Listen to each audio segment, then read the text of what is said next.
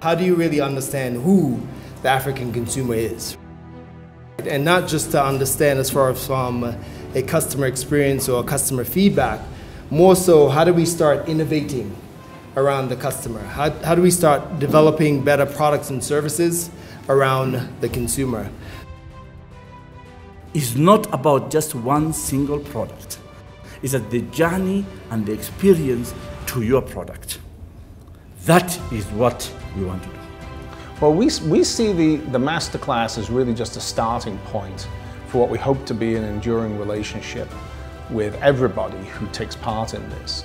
We want to put other services and other tools behind the Masterclass, which we'll be releasing over the next 6 months, that give these professionals a chance to put into practice what they've learned, that give them the tools to help them do that, and give them the network and the support to enable them to go forward.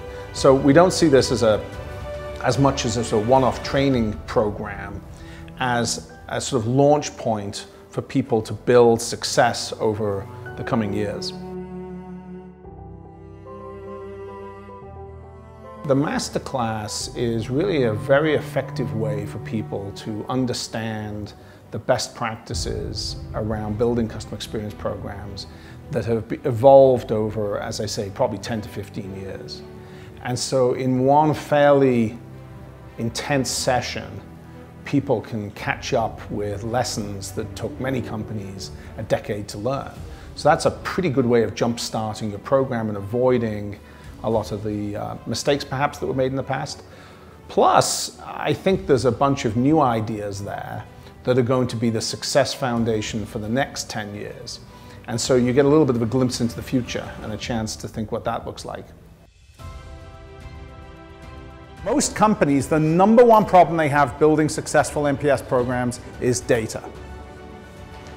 It dominates the problem. The data that you have drops into the water, and the completeness of that data, the quality of that data, is definitely going to determine the level of impact as things ripple out. Most people, if I ask them what Net Promoter is all about, maybe the first thing they give me an answer is they say, well, it's about surveys, which is a tempting way of thinking about it.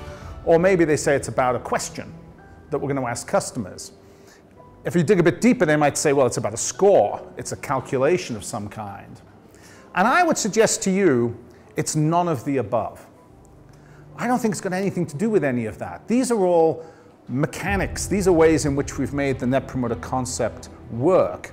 But underneath it all is this basic idea that you have customers we can segment into 3 separate groups: promoters, detractors, and passives. And the basic idea is that one group, the promoters, is a group that actually grows your company. Another group, the passives, doesn't do a lot for your business. And another group, the detractors, actually slow your growth down and maybe even put into negative growth trajectory. So understanding which of your customers is in which segment is really useful, because if you can put the customers into these 3 groups, then you're able to understand how you're performing, because the ratio of the 3 groups is a pretty helpful piece of information, right? And that's what the Net Promoter Score is.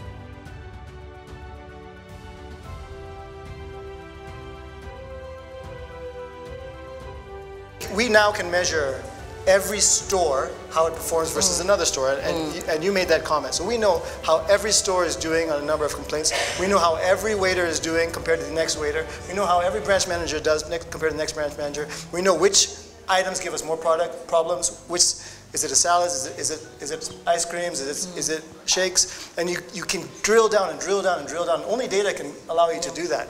Our customers have become, by far, our best mystery shopper, by far, because of this tool. The key is, how do you leverage that information you have to create something that's useful to that customer base you're so keen on retaining? And remember that for banks, really, in the last 2 years, for instance, usage of mobile and internet banking has doubled. The only way we can keep giving you that is if we give you reliable, stable, agile innovations and stable systems.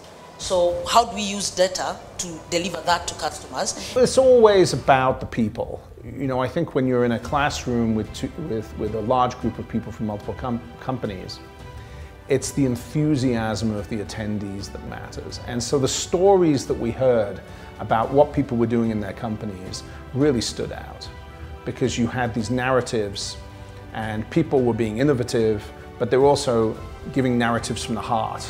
You know, you got this sense of how important it was for them, what they were accomplishing for their businesses, and the accomplishments were very real. So that always stands out. It's those stories of success and the pride in that success. Yes, this is a place to be.